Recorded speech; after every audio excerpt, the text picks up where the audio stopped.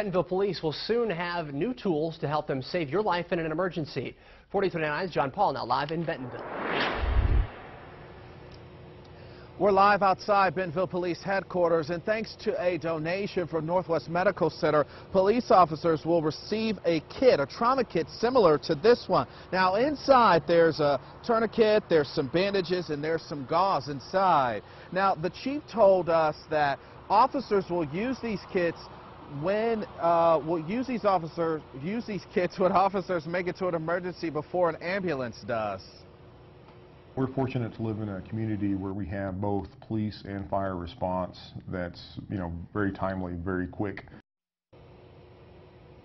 The donation is large enough for each officer on the force to receive one. Live here in Bentonville, I'm John Paul, 4029 News. All right, John, and Northwest Medical Center will donate those kits.